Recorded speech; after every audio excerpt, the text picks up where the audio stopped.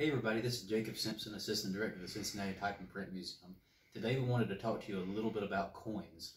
And these are the little mechanical pieces that are used to keep type in place when you're putting together a job.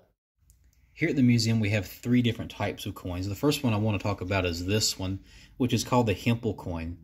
And these are based on some of the original coin designs, which were little wooden wedges. And those would have been driven in with a mallet like the one I have here. Now, this type of coin is a little metal wedge, and you can see the geared teeth here. That's so when you slide it together, you can take this tool, called a key, and actually turn it, which spreads this apart, locking everything in place. Now, this would have been developed in the 1870s. The patent is actually 1878. A little bit later on in the 1890s, the Wickersham Company introduced this little coin.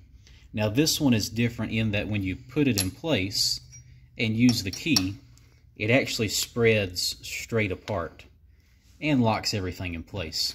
Now the purpose of these is to lock up your font.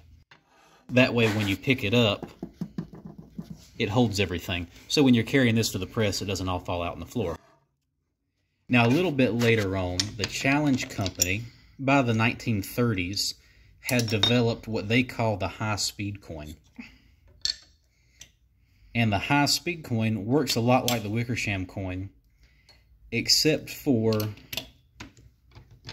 when you turn it to spread it apart, it has these little indicators which actually show you how far you've gone. This is so you can replicate this repeatedly, and you can know how much pressure you're putting on it at a given point.